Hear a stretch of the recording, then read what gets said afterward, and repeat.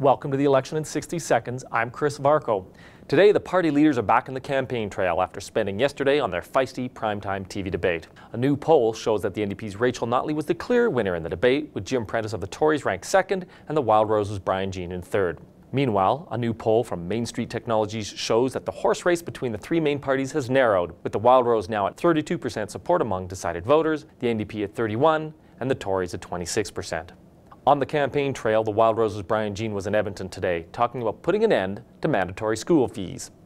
PC leader Jim Prentice was in Calgary campaigning and questioning how the NDP under Notley can afford their campaign promises.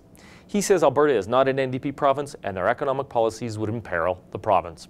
Meanwhile, NDP leader Rachel Notley is campaigning in Calgary, meeting with her supporters, and later with the Calgary Chamber of Commerce. She's also blasting an email that indicates local paramedics are being asked to help fund the purchase of medical equipment by a private foundation. And finally, Liberal leader David Swan is campaigning throughout the city. For more on these stories, go to calgaryherald.com.